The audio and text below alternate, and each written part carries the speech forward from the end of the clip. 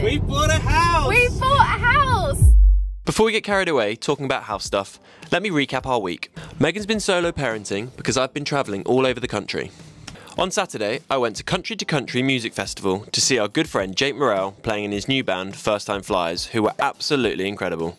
The next morning, I was off to Crufts, which is the world's largest dog show, and then in the afternoon, it was the long journey back to Norfolk to spend a few days with my parents. The night before heading back down to London, we decided it was probably best to go to the Stamford area and try and see a few houses, seeing as our house has been sold and we have nowhere to live. So I've arrived into Stamford by train, about an hour and a half from King's Lynn, which is where my parents are sort of based. It's so pretty. So many nice old buildings. But Megan should be picking me up any moment. Gonna go grab a coffee and then head off for some viewings. Oh, what a rush, what a rush. So I have been solo parenting Rupert for the past 4 days. Jamie's been away with work. But finally, Jamie and I are reunited. We've come straight to Tallington Lakes. It's beautiful, it's so nice. And it's actually really lovely to look around some of the lodges. Surprisingly spacious. It's exciting to see how much potential there is with a little holiday lodge and a little let. But potentially live here in the meantime whilst we find a house in the area. I don't know, there's lots and lots of different things. Here he is. We're off to view a house which, guys, it's unique. It's quite something. It's quite something. I don't think it's been touched in however many years. You're going to want to see it because I think you're all going to be quite surprised by our choice. But we wanted to see it because it is very different, but it's in a fantastic location. Let's get there. Let's go. We arrived at the first house and immediately fell in love with its breathtaking views over Rutland Water. But it's fair to say the house needs improvement. The kitchen and utility room were a lovely shade of brown, but the real pièce de résistance was the patterned carpet in the living room, more shades of brown in the curtains and furniture, and a fireplace from the 50s. But if you like a bit of pink floral wallpaper, then you'd love the upstairs in this house. Everywhere was pretty much the same story, with lovely shades of pink and brown throughout. The outside, however, was a little more exciting. With potential to convert the garage into an annex or office space, we could really see how you could put some well-needed love back into this property. First house tour done. It's surprisingly in good condition. I know you need to change the interiors quite a lot, but the owners have looked after it. It's dated, but you can change that. But the views over the water, I mean, that is just breathtaking. And all the houses around here are just stunning. So it's definitely got potential. It's exciting though. This is actually the first house we've seen in the area. We've been trying to get up here for so long. But obviously being in London, having Rupert, it's like a 5-hour round trip for us, 5.5-hour round trip. So it has been difficult to get up here, but when we are here, we're just so happy. It's just so nice. Stamford town centre, everywhere. It's just lovely. We already feel at home here. It's just about finding the next place we can call home and just make it our own. Right, let's go and show you around the next house. What a view, Jamie. Where's your garden office gonna go? In that corner there. So this garden extends to the first fence that you can see. So it's all of this section and then the section over the wall leading up to the house. A beautiful church spire in the background. A summer house looking over Rutland Water. How beautiful. I can see Rupert running around and joining the local sailing club, rowing club. Hey, you can row again. Oh no. Pull out your Loughborough jersey. No. Get the lycra back on. Everyone wants to see Jamie in lycra, right? That would be fun though. You met my dad for the first time wearing lycra. I did. He saw a lot of you that day. He said he's a big boy. What's it called? No. You are joking. It's a sign. I can't believe it. Guys, I can't believe it. And it's spelt like... No way. That is so weird. I can't believe that. Well, I think that's going to have to stay as a little playroom. You can have your garden office in that corner. I'll have to go, yeah, the other side. Oh, that is so sweet. That's actually made me a bit emotional. The little hideouts for Rue didn't stop there, with another potential den found off one of the bedrooms. Despite being old, the rest of the house was in decent shape. The bedrooms were lovely, the kitchen had everything you'd need. There was even a gorgeous stone fireplace in the lounge. I get so attached when I see little things like that. You can't help but feel as though it's meant to be. But this house isn't even on the market yet. So we're really, really lucky that the estate agents have allowed us to come and view it. It's going on the market, I think, next week.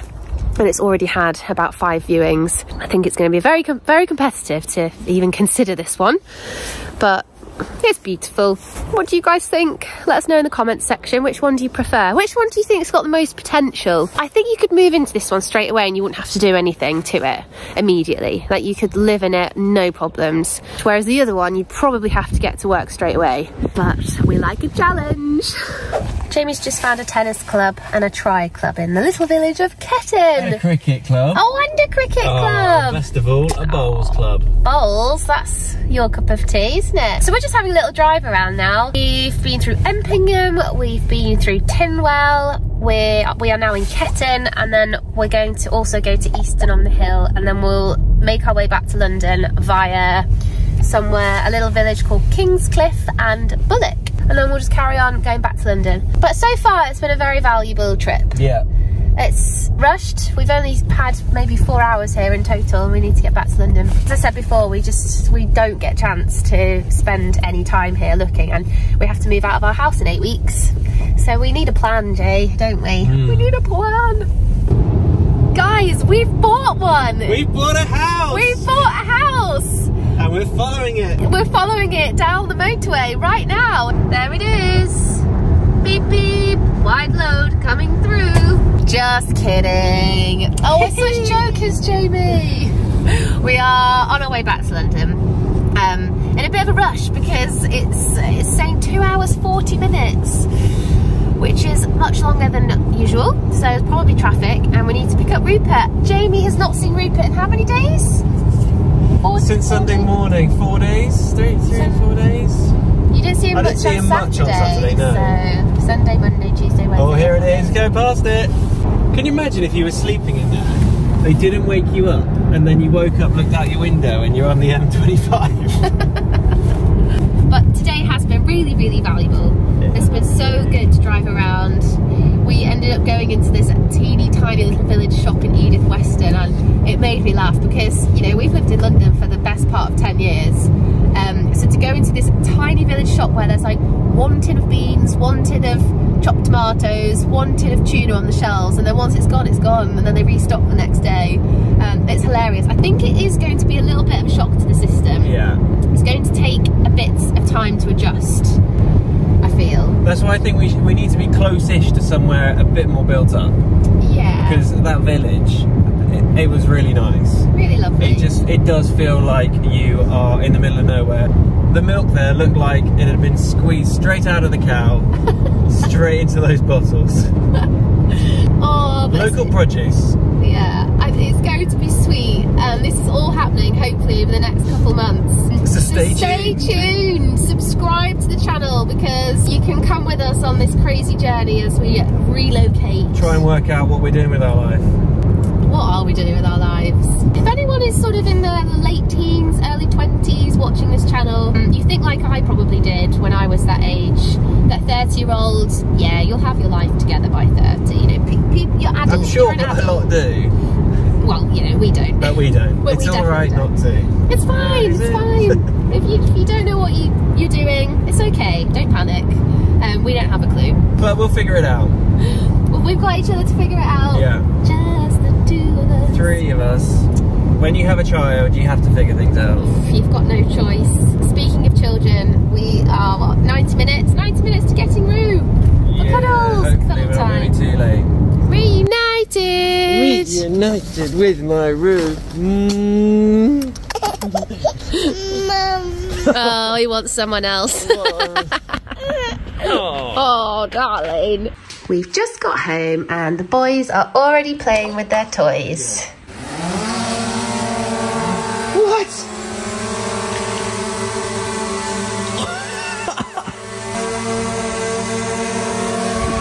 No, we don't go near it though, do we? You stay there.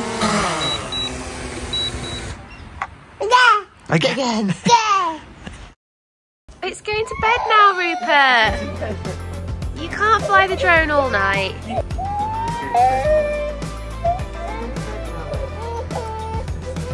run out of batteries.